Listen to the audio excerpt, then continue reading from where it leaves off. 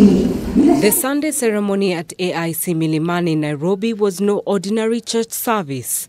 It marked the start of a significant history in the ordination of Abraham Mulwa as the new presiding bishop. Na neno la Mungu. And as is tradition, outgoing Bishop Silas Yego, who's been at the helm of AIC for 18 years, did the honors in passing the baton. Nitazingatia maadili na marudi kama ilivyo kanuni na desturi ya Africa Inland Church Kenya. Nakubali kufungwa na katiba na sheria na kanuni zote za Baraza Kuu la Africa Inland Church Kenya.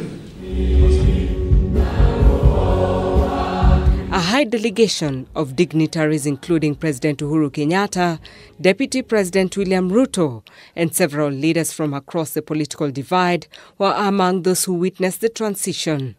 The very strong role that the church continues to play in supporting government in terms of healthcare, in terms of education, in terms of counseling, especially our young people, on how to live and how to be.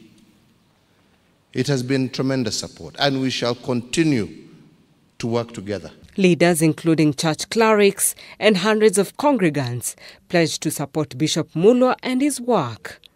Uko na jeshi kubwa ya wana AIC katika serikali hii, katika bunge, katika Senate na sehemu nyingi. Mimi nikiwa mmoja wao. Tutakuwa washirika wako. Tutasaidiana na wewe. Bishop Mulwa's win comes after his election on January 15th, when 84 delegates from across the country cast their votes in the concluded church election. He had garnered 68 votes, beating Nandi area Bishop Patrice Chumba, who got 16 votes. Retired Bishop Yego will be remembered as a respected and reverent clergyman who rubbed shoulders with the who is who in Kenyan society, both young and old, including former President Daniel Arap Moi. Yangu tu ni kusema asante, asante, asante kwa maombi ambayo unampatia mzee Moi. AIC, which was founded in 1895 by late Reverend Peter Scott, is one of the largest and oldest churches in the country.